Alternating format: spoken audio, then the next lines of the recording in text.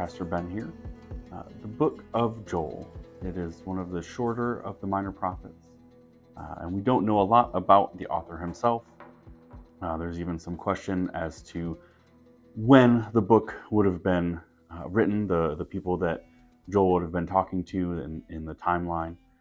But we do know, as we have studied out the message that God gave to Joel, that he is very concerned about describing the day of the Lord and what it means to be on either side of that, either in God's judgment and wrath or in the redemptive and restored relationship with God.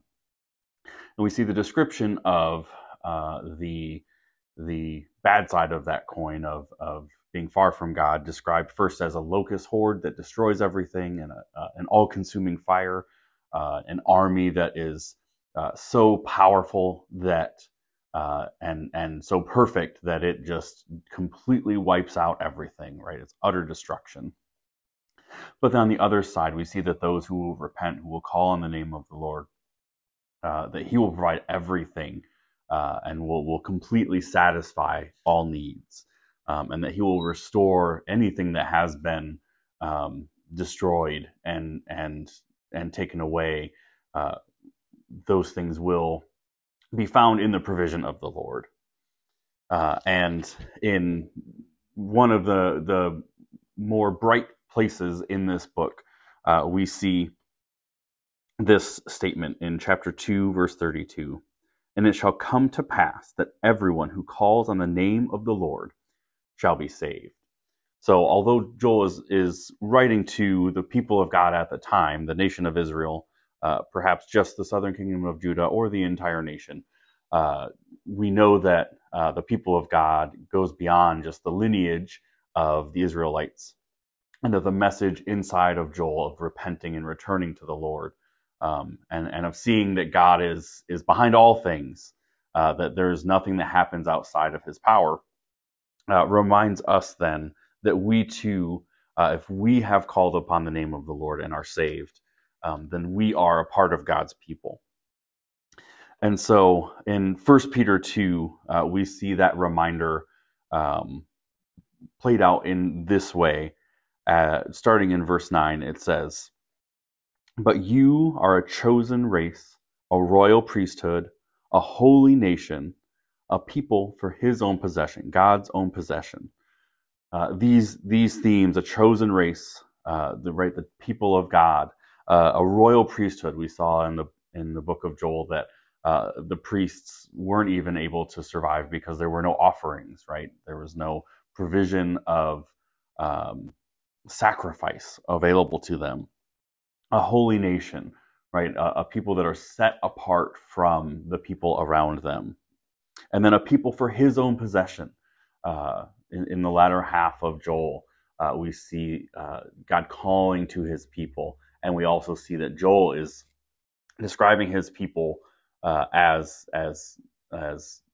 owned by God, related to God in his family, not just a random people, but a called people. So this description is also of us who are believers today. And it's important to be reminded that we are a chosen race. We are a royal priesthood, a holy nation, and a people called out for God's possession. And why? It says, so that you may proclaim the excellencies of him who called you out of darkness into his marvelous light.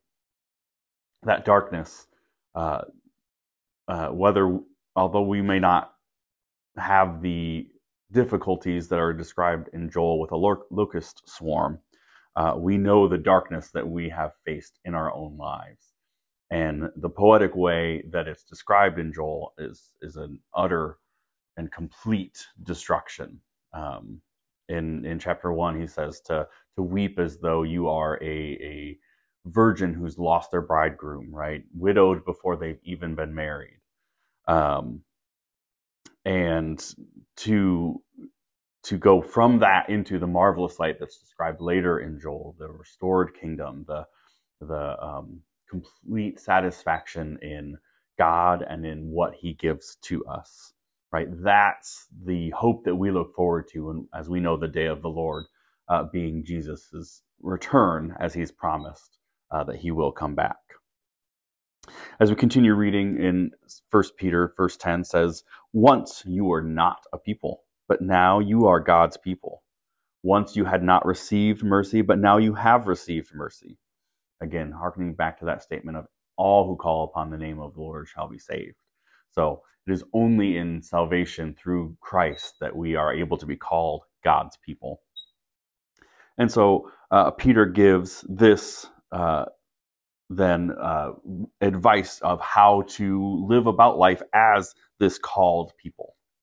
Verse 11 says, "Beloved, I urge you as sojourners and exiles to abstain from the passions of the flesh, which wage war against your soul.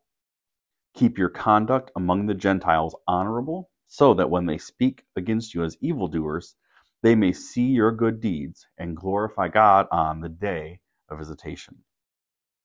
So this being set apart, regardless of the circumstances, again, thinking about whatever the darkness is that we're facing because of this broken and fallen world, not letting those things cause us to live in a way that doesn't represent who we are in Christ. And so being able to abstain from the passions of the flesh, right? It's a constant fight as in our sin battle. But knowing that as we struggle through our sin, it is God working in us, it's the Holy Spirit convicting us. And it's a glorious struggle with a result that will then show just the mighty power of God to those who are far from God, as well as a reminder to those who are near to God, that this is not, the Christian life is not just an easy walk. It's not just a simple, yes, I will follow you, God, but knowing that there's bumpy roads on the path. But as long as we continue to stick to cling close to God and to stick to what he's asked us to do, that is where we will be able to then show this good conduct that will see the good deeds, not because of our goodness, but because of God, and that people will glorify God because of what he's done in our lives. That day of visitation, again, is the day of the Lord, right? The return of Christ, where all knees will bow, every tongue will confess that Christ is Lord.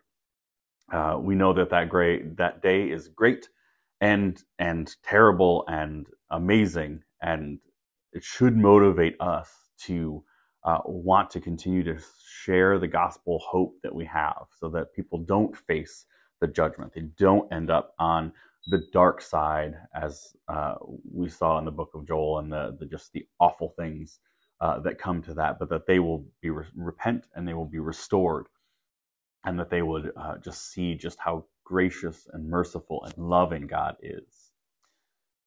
So as we consider what Joel reminds us of, first, that whatever darkness we're facing, God is still out calling. God is still working in those circumstances. And second, whatever darkness another person may be facing, there's no darkness that's too dark that God can't reach into it and save someone out of that. He is asking for repentance. He is calling. And so it's our job to encourage and to respond to that calling, in order that the day of the Lord might not be one of terrifying anguish, but one of glorious redemption.